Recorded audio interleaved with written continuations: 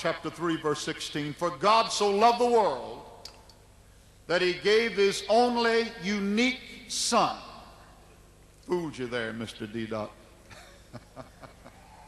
His only unique son, that whosoever believeth in him should not perish, but have everlasting life. And I want to use that as the basis for this simple statement that I would attempt to make tonight. I would ask us to bow our heads as we ask God's blessings upon this effort. Heavenly Father, as we come to Thee, we ask that You would help all of us here to conduct ourselves, as I know we shall, by Your help and Your grace, in the way that You would desire that we do so. That every word may be for Thy glory, that we may say only what You would desire, in the way that You would desire it. And I'll ask it all in the holy and the precious name of Jesus. And everyone said that are Christians, amen and amen. There is no Christian that will say that God wrote the Bible. God did not write the Bible.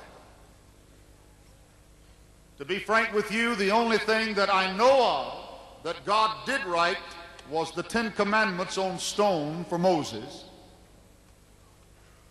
That was kept, the Decalogue, in the Ark of the Covenant for many, many centuries. But God never wrote the Word of God, the Bible. Man wrote it. The Bible meaning a library of books. Man wrote it as man was, according to Simon Peter, inspired by the Holy Spirit. Peter said, holy men of old wrote as they were moved upon, breathed upon by God, to write that which came from God. God used their personalities. He used their character. He used their consecration to Him. He even used their idiosyncrasies at times.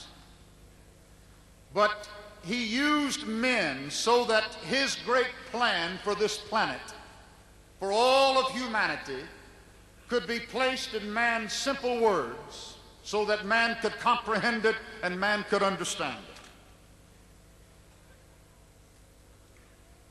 There is no book on the face of the earth that has had the textual criticism that this book has had.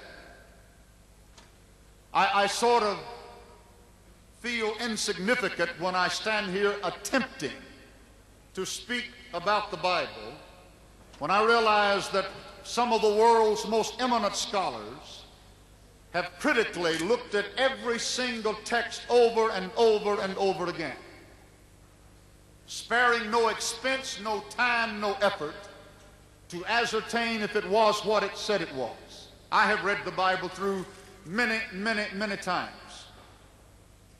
And others such as I have read it many more times, much more educated than I could ever be, understanding both Hebrew and Greek.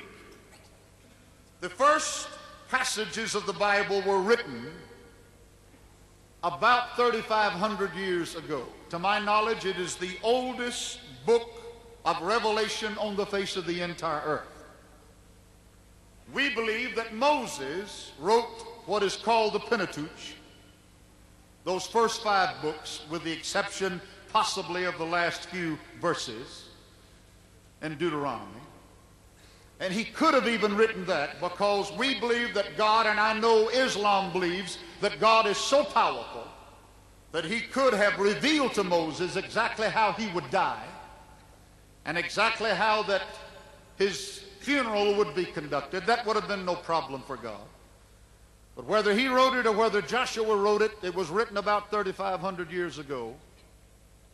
And the entirety of the Word of God, as so many of you know, was written by about 40 men over a space and period of time of about 16 to 1,800 years, with the last book being written roughly 100 years after the death and the resurrection and ascension of the Lord Jesus Christ, written by the Apostle John.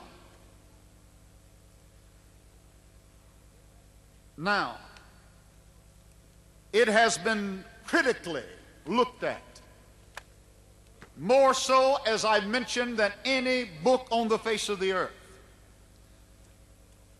It is very interesting to note that Yusuf Ali, in his widely used English translation of the Quran, twice cites Sir Frederick Kenyon as a renowned authority.